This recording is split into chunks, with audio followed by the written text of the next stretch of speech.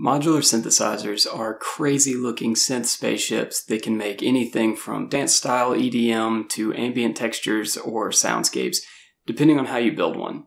Since they are so versatile and there's so many different modules out on the market, it can be really intimidating to take that plunge into the Eurorack world. So if you're looking to make that plunge anytime soon, hopefully this video can help get rid of some of the intimidation factor that comes along with it.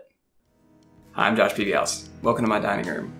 It took me 4 years of research to finally feel like I knew enough about Eurorack to get started and feel like I was actually going to know enough to make use out of what I just ordered to spend all that money on. And then once I did that and I sat down in front of it, I realized how much time I'd wasted worrying if I knew enough or if I was prepared enough to really start this journey, when all I needed to know was what it took to actually supply power to one and how to connect all the modules together to not blow anything up.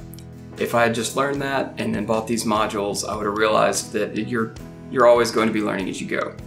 So, to show that you don't have to be a synth genius to use one of these, I've picked 3 of my non-musician friends who are going to sit down at this table, look at this system that I've got set up in front of me here, and I'm going to give them a little crash course, boot camp sort of thing, and then they are going to have 30 minutes to create a patch and show it to us, and then we'll see how they do and see how they fare. If at any point in the video you wish somebody would ask something or you have a question of your own, feel free to drop it in the comments down below and I'll make sure to get back to you. Let's get started. This is Drew. Hey, how's it going? This is Daniel. This is Katie. Howdy, buds. Alright, so you know what's about to happen. Do you have any questions about any of this before we get started? Not yet, but I'm sure I'll have some later.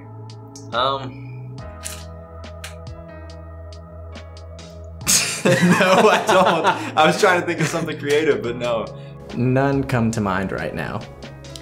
Alright, so what we have in front of us is just a very basic baby spaceship of a modular system.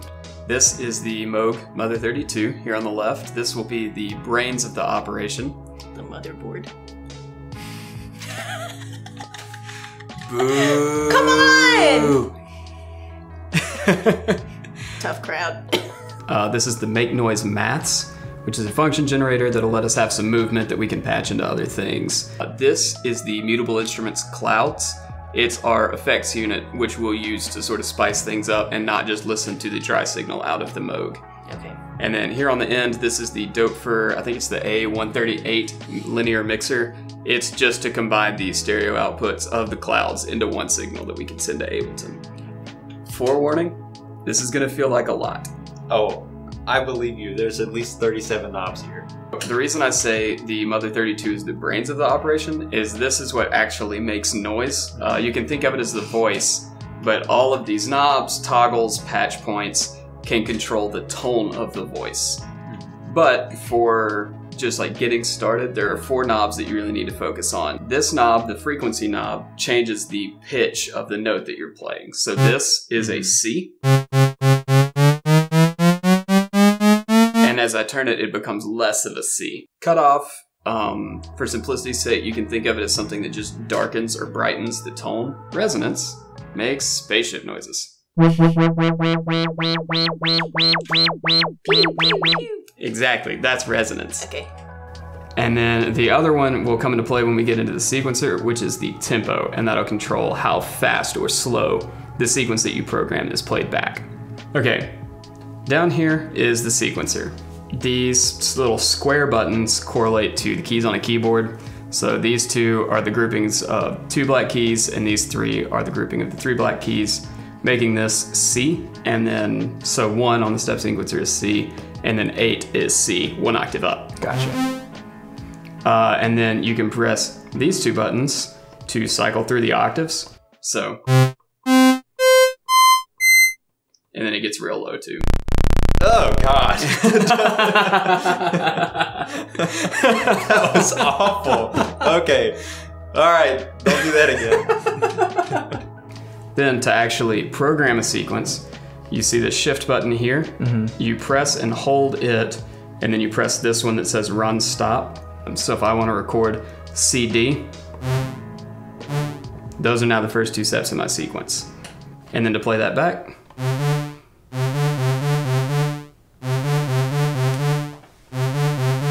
and now you're making EDM. And that's the basics of this. This is the Make Noise Maths. Like I said earlier, it's a function generator.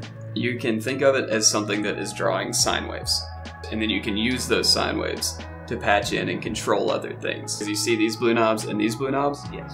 they are the same, just mirrored. They affect different functions. Function 1 and function 4. This is the output for function 1, this is the output for function 4. And then rise controls how fast you get to the top of the sine wave, and fall controls how long it takes to get from that rise to the bottom. This makes perfect sense to me, actually, because of the way Adobe does their stuff. Their graphs, their graph editor, so that makes perfect sense. So depending on your knowledge of math, depends on how useful that is, or if it's just a little magic boy knob that you turn. Well, I took statistics, and I remember them talking about exponential, but I don't remember anything about that. So this is Clouds, made by Mutable Instruments. It is our effects unit, like I said earlier. What it is technically is a granular texture synthesizer. So what it does is it records audio in its buffer. So you can view the buffer as like a tank. And it fills the tank up with audio, and then it creates grains out of that. Okay. So grains are little tiny snippets that you can control the sound of. Density controls how many grains are made out of the signal. Okay. When you turn it clockwise, it generates them at a random interval. That's cool. And then when you turn it counterclockwise, it generates them at a constant linear interval. Position changes the position of the start times. Size controls the size of the grains. Pitch controls the pitch of the delays. I could have such a good time.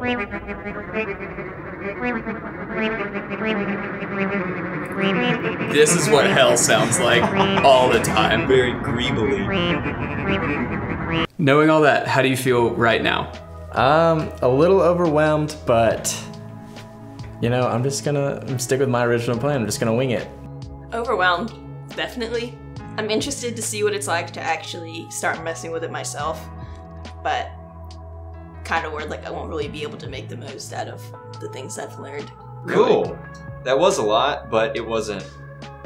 The only, I guess, intimidating part would be remembering what does what. So if you got no other questions, I'm just gonna step back. I'm gonna give you a half hour to tweak and beep and boop and twiddle. All right. And then whatever you come up with in that half hour, we'll go with it. Okay.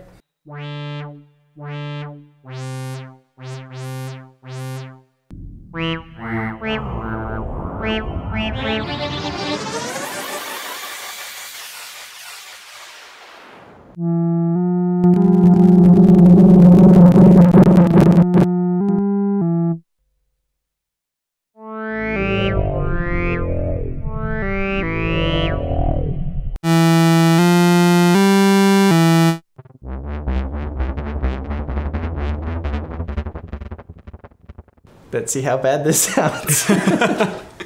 Why did you do the things that you did?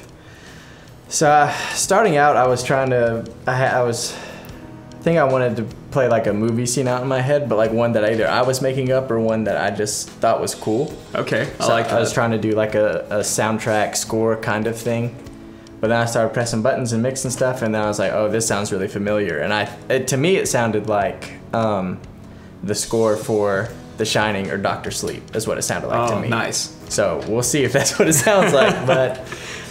Well, for me, I couldn't wrap my mind around trying to change things before I started, if that makes sense. Yeah. So I was really just playing around with the notes until I found something melody-wise that I thought was not important.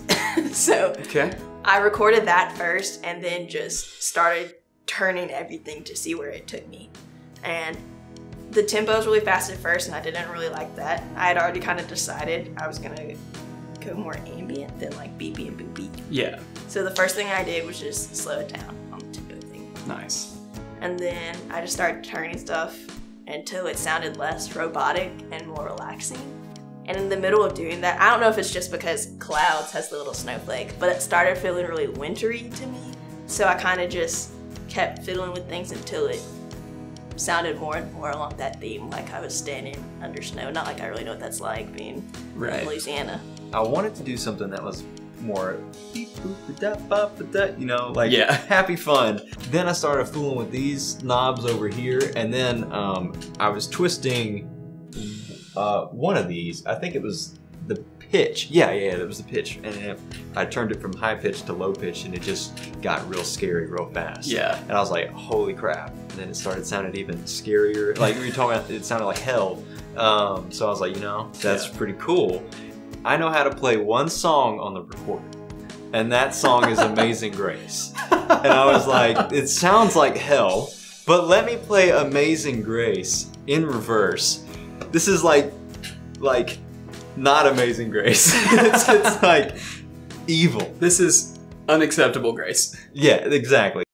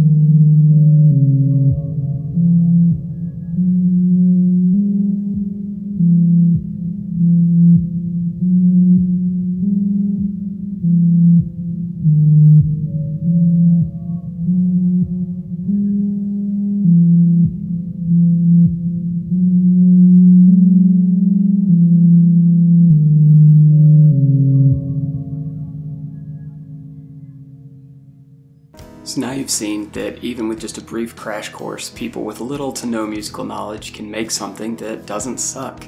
So if you're on the fence about whether or not you should take that plunge, again, I would urge you to do it, provided it's something that you can afford to do right now.